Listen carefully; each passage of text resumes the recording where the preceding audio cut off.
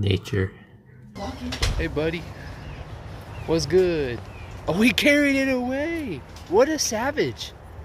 He can carry it. Well, I realized I haven't even started an intro yet, and I already left a lake.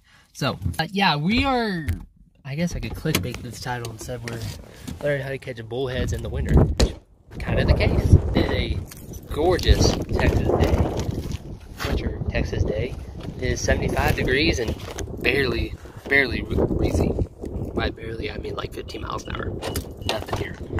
Let's see this spot. This spot is usually pretty productive in the wintertime. It was in the spring, so yeah, let's just get going and I don't know, we'll wing it. Forget it. Well, we're back. That's all I gotta say. I'm not hyping anything up. Be super superstitious today. But something could change. That's all I got to say. Oh yeah. Good hit. Good hit. Got him. Yes. On the secret bait. Oh, it's a what? No way. I would catch a bullhead in a trout lake. Look at that. That's a bullhead in February now at a pretty popular trout lake. Jeez, see ya. Become a trout someday. Come on now. Yeah, check out this bank, guys. It's pretty deep down here, but it's an overflow. There's a lake on the other side. Several years ago, actually, this lake overdosed. What's the word? It got too high, and I have no idea what my English is right now. It went over the hill, and it got too full, and it overflowed into here. I'm about to eat. But yeah, this is an overflow of the lake I fish all the time in the summer for bluegill. It's full of carp, and even more so with bullheads. I'm actually gonna go ahead and pull the rod out and then put the sonar out. I'm gonna talk about the bait I'm using today. It's corn, but I had a slight twist to it for our little Medipark expedition earlier in the video. You see, I wanted to stand out from the crowd since it was obviously crowded. And so I put garlic salt in canned corn, mixed it together, and made a little concoction. 2 long shank hooks, the perfect hooks for bullhead fishing, on 4-pound line, spin cast rod. And then I think the eighth of an ounce or 1/4 of an ounce weight. And we literally just send it.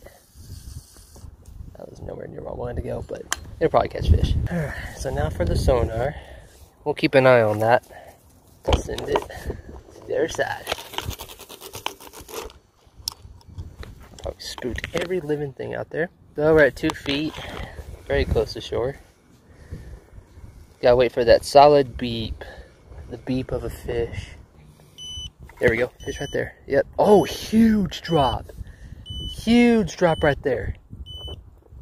Oh, check that out. Oh, wait, y'all can't see that. And well, I found the fish. Holy cow. It dropped from 2 feet to 7 feet. Oh. Okay, I'm moving this. I'm going with the fishy tar. I'm just going to leave that out there and use that as a target, because that wind's going to keep it in place. So, I still can't cast worth a dang, but it's on that ledge. The other thing I wanted to mention while the thing's going off is we got biscuit dough from yesterday that caught the only fish of Medipark. Yeah, that's basically it. Leave that hook point exposed. Oh yeah, my bad. Oh, there it is. Perfect cast. We're gonna keep an eye on that. Let's reel this back in. Didn't think we'd find that the first cast, but that explains why this spot is so protective in the wintertime. I mean, that's textbook. 2 to 7 feet drop off. There are fish hanging right on the lip because we're on a warming trend, so they're gonna make their way shallow. I think I hit it. We're about to find out. No, I am not hurt again, as much as it looks like it. I'm just being a pansy and being overly cautious of my right ankle. Or I'm planning on taking about a week off from running. I think I'm getting bit right now, if I'm not mistaken. Swimming and biking have been the main goals this week. You can check out the Strava. It's going to be somewhere right here. And you can see that I've been biking and swimming. And today I did a double, so I did both today. So halfway through the week, next week, we're gonna be back for sure. Because this thing's healing up really quick. So, but again, being overly cautious. You saw as I was walking over here, if I didn't have my brace, I probably would have made a wrong move and worse, made it a lot worse. We don't want to get injured while trying to fish. So that's the ultimate goal. So, especially when we're going after what we're going after today. Garlic corn gets the first hit of the day.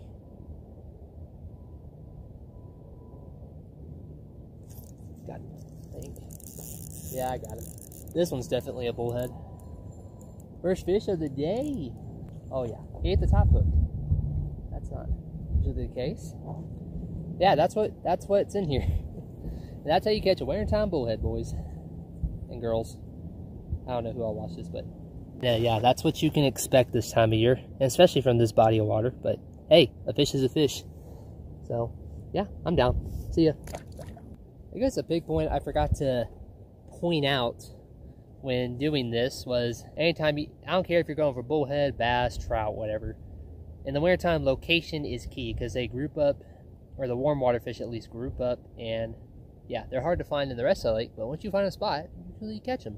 That's why I picked a really small body of water. I could be fishing the lake over the hill, but that is way too big and way too deep. And that would I couldn't even cover that from shore with a sonar.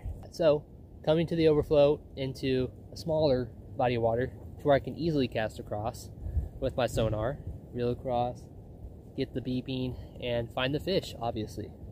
And once you find them, they're usually grouped up pretty tight, like in that case. Where on the drop-off and stuff, you're looking for drop-offs, of course looking for signals, and yeah, prove the point today. It may be a small little bullhead, but it proves the point. Location is key in wintertime. It's weird, I am pretty dang close to where I want to be, but I'm not getting bit. And the one I did catch was tiny as heck. My middle finger was longer than that fish. You know what they say about middle fingers? A big middle toe. When you have big middle toes, you got big thumbs. You got a big brain. It's just scientifically proven. Oh, there's a hit. That's a good hit. That's a hit. Oh. Slack. Slacky poo. Got him. That feels a little bit better. Oh yeah, that feels a lot better. That's a carp. Yay! I'm all about carp. Let's go. This is no longer a bullhead video, guys. I'm sorry to clickbait your sucker selves. Okay, like I said, this is basically a wintertime fishing how-to video. Oh, look at that little jump. Did y'all see that little jump? I like the effort. All right, flip him in here. Yes. 40-pound test, flipping fish. Hooked right in the bottom lip. That's exactly how you want it. And this fish is not that cold.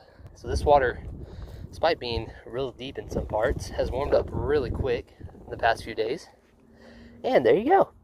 That is a warm water fish for you in the wintertime. Alright, see ya. There he goes.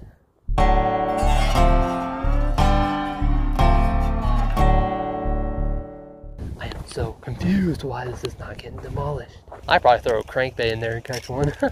Probably that freaking stacked. And my corn is perfectly fine. It is simply the fish not willing to cooperate. By all accounts, it don't make sense. Well, you got me. By all accounts, it doesn't make sense. That's a good movie. That is a great movie. Go check it out, kids. We're calling it. Next time, note to smell. Wow, English is hard. Next time, I'm bringing the lipless. It'd be fun to get a feel for the old bass and rod again. I'll take 2 fish. That'll be good enough. You'll get the gist, guys, you know? If anything, it's a point proven. You're not gonna always catch a bunch of fish in the winter. Catch a limit every time, but it works. Yeah, just keep that in mind, boys and girls and unicorns.